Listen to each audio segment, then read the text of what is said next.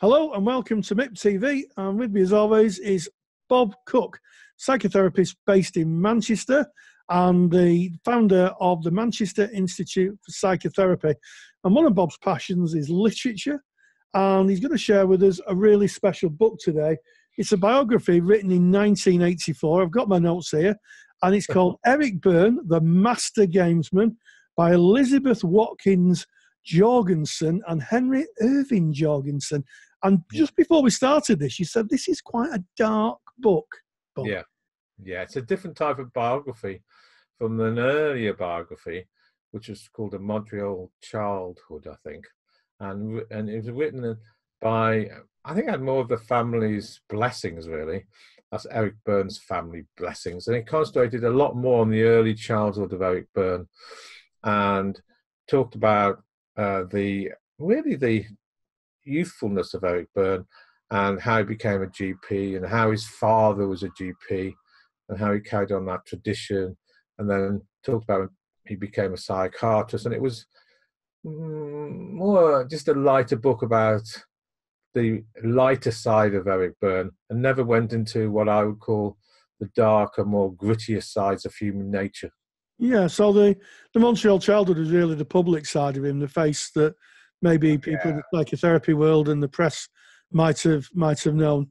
But this book sounds like it's more looking inward towards, his family and the kind of mechanisms that went on in his life. Yeah, for example, he was married 3 times. He was married early on to a woman called Eleanor and had his first child. I don't know the age, but it was really early on.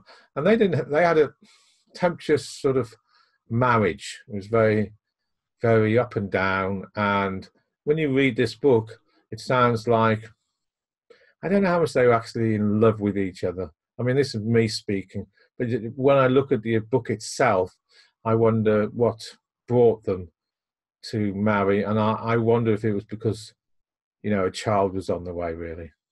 Yes. So it might have been more of a marriage of convenience. Yeah, I mean, some people might now tweet me or email me, but the way I read this book, that's my personal take on it. Yeah. It talks very much about the struggles of that time, and of course his next 2 wives, which was the second one was called Dorothy. I don't know how long that lasted, but far more years, I think. And then there was a divorce then, and then 3 years before his death, he married a sort of young beauty, not younger than him, called Torri, Torri, and that was that seems to be a very spontaneous, free child, romantic love in those last 3 years of his death.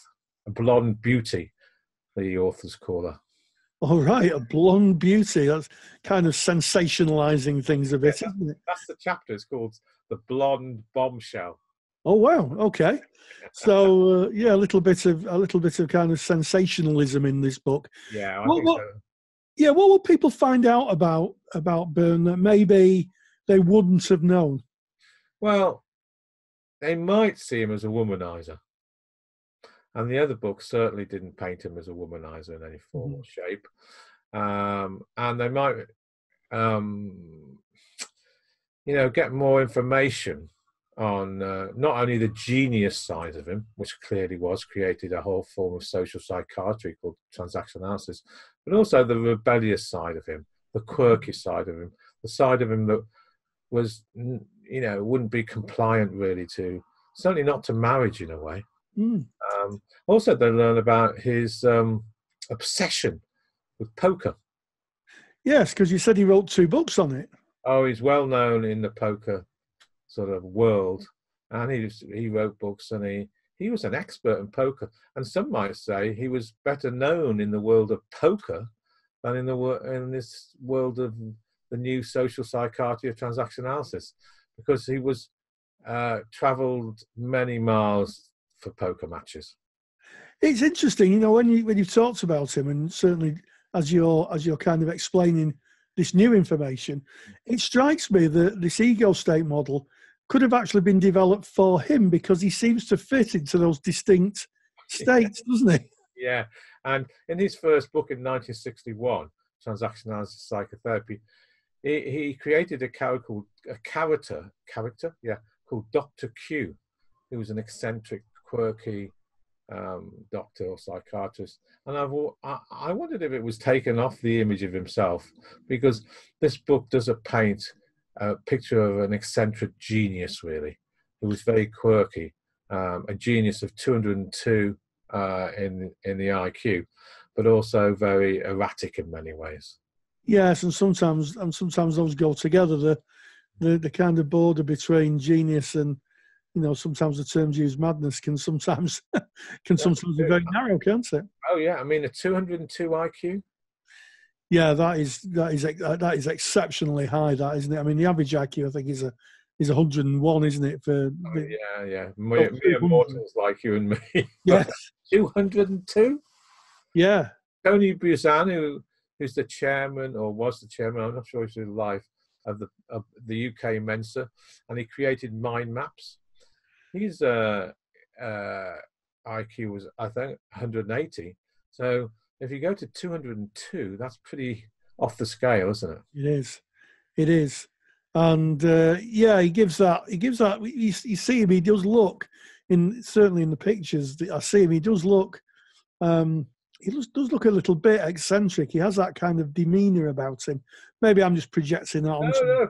If you go into YouTube, yeah, Burning, there's, I think, 4 only YouTubes, black and white YouTubes back in the day before 1970 when he died, and he's talking about TA in a car, an early car, and talking about TA when he's being filmed beside the beach, and he comes over in those videos as, fairly unorthodox in some way, as creative as he was. So I think the actual YouTube's paint him that way, and I'm sure he was that way, by the way. Yeah, I mean, it's interesting, isn't it? There has been lots of other kind of geniuses. I'm thinking of R.D. Laing, the British psychiatrist. He was quite eccentric by all accounts. Oh, very much, very, very much. Yeah, he was, wasn't he? Yeah, and Patricia Clarkson, yeah, a genius as well, who killed herself. Yes, in Amsterdam. A very, very, very creative, hugely intelligent genius, and pretty eccentric. Yeah. So, in terms of this book, who would be drawn to it? Who would benefit from reading it? I think students, in many, many ways, are interested in the life and times of somebody who created a new social psychiatry, a new whole new psychotherapy model called transactional analysis, and through both books, Montreal Child book and this book, they will get a complete bigger dimensional picture of the darker and lighter parts of a human person, rather than just this, Montreal childhood, often the eulogies that come without a real sense of, that this guy's human. Yeah, and even his death was, it was a little unusual. He died. He had a double heart attack on Carmel Beach, didn't he? 60.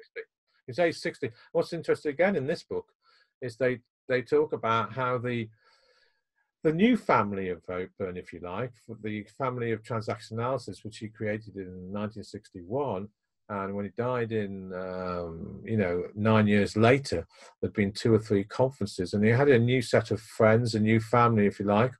But when he died, his proper family, his biological family, banned any of the TA people, the senior TA colleagues, or his family, if you want to put it that way, from the TA world, from the funeral. And the last chapter in this book is very much about the grief of people like Claude Steiner, who's the prodigal son of Eric Berne, and many of the contemporaries around, who had to find a way to grieve by themselves because they weren't allowed to have the ritual of the funeral. Yeah, like the man himself and his work. There's a certain amount of irony in this, isn't there? The fact that the very work he created and the very structures created weren't present at his final time when he was at his funeral. Yeah, his professional baby. Yeah, absolutely, absolutely. There's a huge divide between the biological family and his professional family. Fascinating. So it's a book. It sounds like it's not to be missed if you're a student. It's called Eric Berne, the Master Gamesman, Elizabeth Watkins Jorgensen, and Henry Irving Jorgensen. It was published in 1984. Downstairs, we'll put a link to the book so you can inspect it. Why don't you put some comments in? Have you read the book? What are your views on the life and indeed the death of Eric Berne? And as always, Bob doesn't get paid for these book reviews. He does them just for his love of literature and sharing his knowledge. So, as always, Bob Cook, thank you very much. Thank you, Roy Oakes.